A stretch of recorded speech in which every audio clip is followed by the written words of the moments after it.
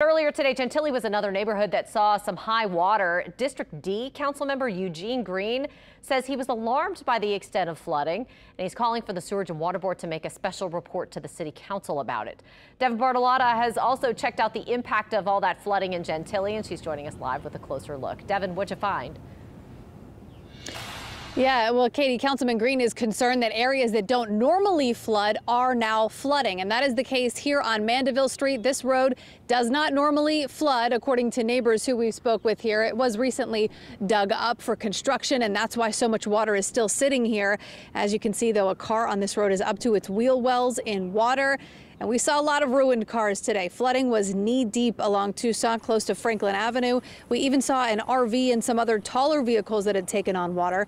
The Sewage and Water Board says rain was falling right around 4 inches an hour here in Gentilly, and it simply overwhelmed the pumps. Now, we've not heard any reports of water getting into homes here, but there was water lapping up against front stoops in several areas. We spoke with David Furr. He was working in Metairie when things started to flood there and at his house, so he parked a few blocks away and he walked home. This side of the street tends to get pretty bad. Not this bad, but it tends to get pretty bad. Our side over here, I've never seen it this bad in 14 years. So thankful and grateful to stay out of the house, but it looks pretty rough.